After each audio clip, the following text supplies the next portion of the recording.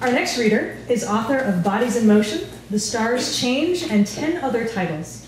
Bodies in Motion was a finalist for the Asian American Book Awards, a USA Today notable book, and has been translated into 6 languages. The Stars Change is a science fiction novella and a finalist for the Lambda, Rainbow, and Bisexual Book Awards. She founded the Hugo-nominated magazine Strange Horizons and was guest of honor at WisCon 2010.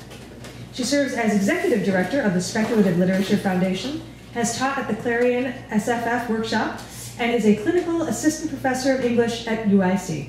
Please welcome Anne Mohanraj.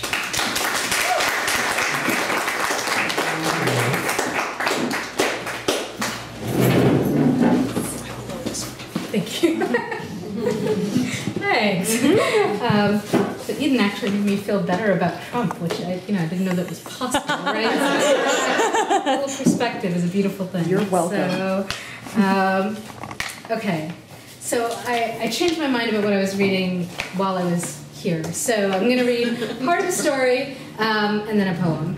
And the story is in the same universe as The Stars Change, which I brought, and I'll just pass around for, I don't know, anyone who might want to take a look at it. Are you selling books? No, I didn't. I just brought one copy, so I could sell that one, I guess. So,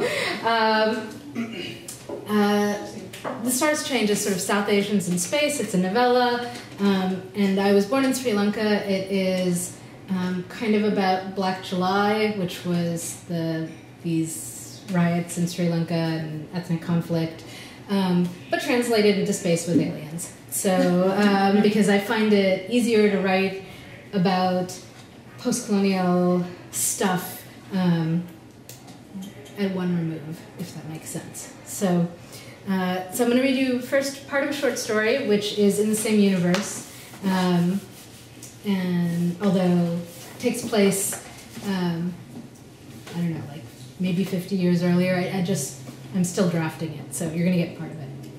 Indenture. 1. The Offer. Tharani curled her toes in the hot sand, staring out at the line where water met the sky. Her chappals lay abandoned nearby. These days her feet hurt all the time, and shoes only made it worse. As long as she faced outwards, she could pretend that her life had not changed irrevocably, if she also ignored the messages from her own body, complaints which had grown increasingly angry over the last 5 months. Tharani couldn't ignore them, really, or the creature who stood a few feet away, waiting for her response. Her mother would think it a demon, but the Irish nun who taught at her convent school said there were no such things as demons, really. Oh, the devil had its minions, but the demons of sickness and fire that our ancestors had made masks of, had danced to ward away, the nuns denied them utterly. Sister Catherine had a quick hand with the ruler, especially when there was any chance of rooting out pagan ideas. Tharani, like the other Negumbo girls, had quickly learned to keep family practices quiet. Krishna wouldn't mind if you gave him his ration of butter in secret, and as long as Ceylon lived under British rule, it was important to behave properly in your starched white uniform if you wanted to do well in your exams and make a good match afterwards. Tharani had never been good at proper behavior. She took a deep breath and turned, facing the tall being who looked more like angel than demon. Skin a little darker than her own brown, her mother constantly scolded her for spending too much time in the sun. White blonde hair that cascaded down its back and large golden eyes. The details beyond that were fuzzy. When she looked at the traveler, as it called itself, Tharani's eyes couldn't quite focus. And its speech was the same. She couldn't quite make out the words, but somehow the sense of them came through. Have you decided? Decisions. That was how she'd gotten into this mess. If she had turned left instead of right, leaving school that day, everything would have been different. Tharani, do you have enough to get some maspan? I'm so hungry. Raji practically danced in the street, her school shoes tapping the dirt. The shop they stood outside had an open window, and the scent drifted out, mixing pleasantly with the salty sea breeze. Spiced goat and onions that sizzled in the pan, wrapped in dough and baked until golden. You wouldn't be hungry if you didn't skip lunch, Tharani scolded her friend. But the maspan smelled delicious, of cinnamon and cardamom and cloves. She wondered if the cooks did anything special to make their food more seductive. Sister Catherine constantly scolded the girls about resisting the temptations of the flesh. The problem was, the temptations were so tempting. But in this case, Tharani had good reason to resist. She was saving up her small store of funds to buy her own copy of Shakespeare. Appa had promised that if she did well on her exams, Tharani could go on to teacher's college, rather than marrying right away. Amma didn't approve. She thought all this reading would give Tharani the wrong ideas, that she should spend more time learning to cook a nice eggplant porridge instead of filling her head with foolish desires. The boy that Amma kept threatening her with, if Tharani didn't behave more demurely, more in line with Amma's idea of proper behavior, wasn't even a boy. He was a 40-year-old widower, some cousin she'd never met who lived in the north, practically in the jungle. Not for her. If Tharani held out long enough and held her tongue in front of her mother, they would sacrifice some other poor girl to him, and Tharani would have a chance for someone more palatable. As if the gods were answering her thoughts, a young man stepped out of the shop, a stuffed bag hanging from one arm. "May I offer you, lovely lady, some maspan? It's still hot." Narayan, first son of the big house, the most tempting of all temptations. He smiled at her and held out a paper on which 2 buns were nestled side by side. Narayan's curling black hair fell across his eyes, and Tharani reached out impulsively and brushed it away. It was the work of a moment, done on pure instinct without thought. Beside her, Raji took in a quick, shocked breath. "No, thank you," Raji said hastily. "We have to get home before our mothers miss us. Tharani, come on, let's go." "You go, Raji. I'll come later." Tharani said the words quietly, but firmly enough, that after a frozen moment, Raji turned and walked away, her shoes kicking up dust on the dirt road, leaving Tharani and Narayan standing inches apart from each other. Tharani had been a good girl for so long, had made her heart into a box, and stuffed every wayward impulse into it. But now she had, unknowing, reached the limits of that heart-shaped box. How long had it been straining at the seams, ready to burst open? Tharani reached out and, deliberately, took one of the buns. When she bit into it, sauce dripped onto her chin. Tharani wiped it off with a finger, and then licked the finger clean. Narayan's dark eyes fixed on her the whole time. That was how it started. The creature on the beach swayed towards her, and Tharani felt a strange fascination. If she reached out and touched its skin, would it be soft or hard, wet or dry?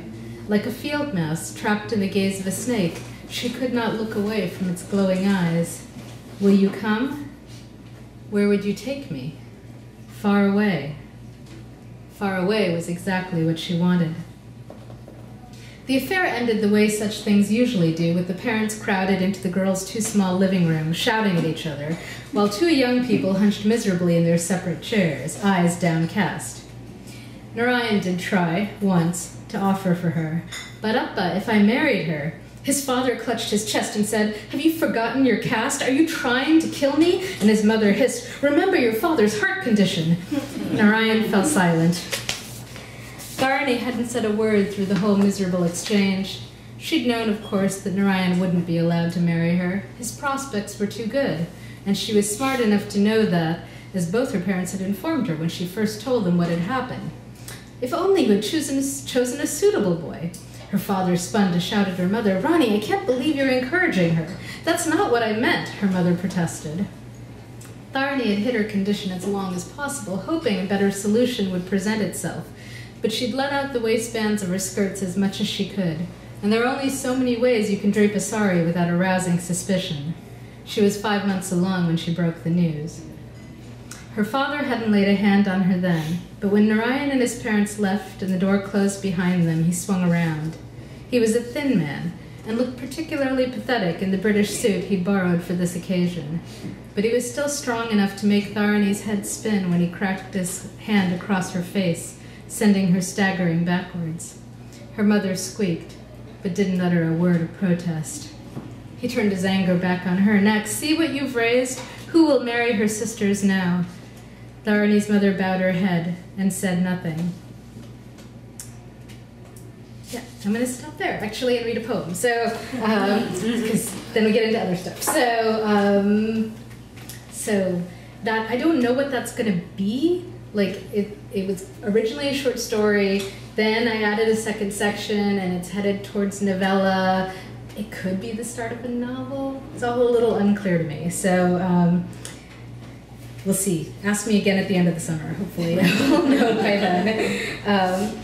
And the other thing I'm going to read, yesterday was my partner's in my 25th anniversary. So